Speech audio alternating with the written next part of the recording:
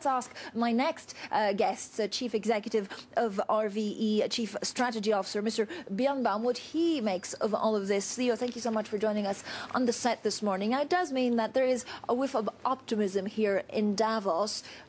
What is your take on renewable energy? Copenhagen was short of a disaster, really. Well, there's nothing to add to that one. It's clearly a failure, and it is a problem for us utilities because it doesn't provide us with the clarity in the boundary conditions which we would really need to make the significant investments which are expected of us. So Copenhagen was bad. We hope that this can be changed soon, that we at least get a higher clarity where to go. Now, I also want to talk to you about your planned UK nuclear reactors. Have you decided who your supplier is going to be, whether it's Areva or Westinghouse? Yeah, we have not decided yet. We're in the process of doing so. And I think given the time that we are talking about project development phases of several years, there's actually no hurry in making that decision that fast and so soon. We rather don't rush it, make a reasonable project development. So that you have the best possible decision. But there are reports that Westinghouse is actually a favourite. Is this true? No, I cannot comment on that one. The point is we have not decided, and that is absolutely the truth right now. We are open in our decision. You talked to me about acquisitions. Are you earmarking anything at the moment? Because it does seem that actually valuations seem pretty cheap. A lot of companies are having trouble financing their acquisitions. You seem to be in a pretty good position. Yeah, you have to remember that in the turmoil of last year, we actually made a very significant acquisition at Ascent in the Netherlands with more than 7 billion equity value.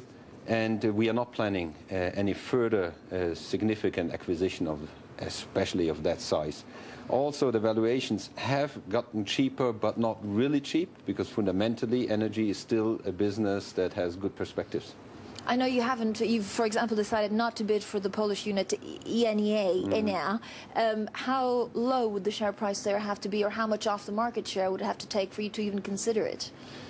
Well, last year we actually were looking at Enea. It would have been a bold step. I think the point is the opportunity has gone, and I don't see the window of opportunity opening up in 2010 again. So sincerely, I believe that this is a speculation which won't lead to a concrete transaction. All right. What about joint ventures with other companies across Europe? Is this something that you're also entertaining in terms of idea? Yeah, I think what we have learned in the last year that counterparty risk and cluster risks matter also for large utilities. So we have to share the burden of these huge projects between different partners. Let me take the examples of offshore wind parks. We are talking 1 billion, 2 billion euro investments for one park.